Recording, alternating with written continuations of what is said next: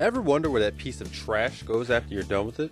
Well, we were curious, so we asked Dr. Kevin Lyons, a research professor in supply chain environmental archaeology. My research is in supply chain management, and supply chain management is the study of raw materials that ultimately get manufactured into a product. So some of the items actually go to a landfill, and some of them can be reclaimed for recycling. My research looks at both. The landfill and what gets thrown in the landfill is something that's actually going to be there for a while. So when you throw something into the landfill, that basically means that there's no more use for it.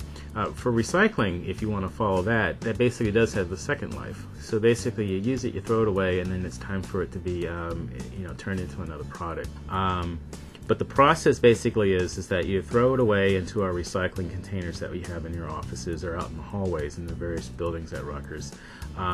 That material then gets taken outside to a dumpster.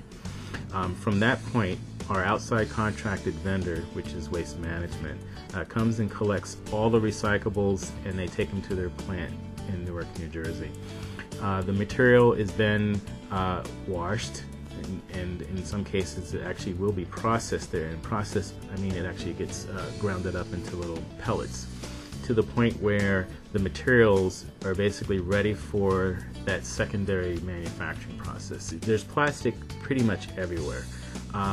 What we're really excited about is the research that was discovered here at the university by Dr. Tom Nosker, where you can actually take all kinds of plastic and get them to, in a sense, adhere to each other into another product. And what he's doing is making construction grade materials, so lumber, I-beams for bridges, and other materials that are currently being used by the Department of Defense and others. Not very many people know about what happens, post-use. And I think that something like this actually will open folks' eyes that, there is a market beyond, just throwing things away. And our studies show that it's going to be a pretty significant market. That's the entire recycling process as we currently use it today. Using those recycling receptacles is important, so make sure that you recycle all of your waste in the proper way.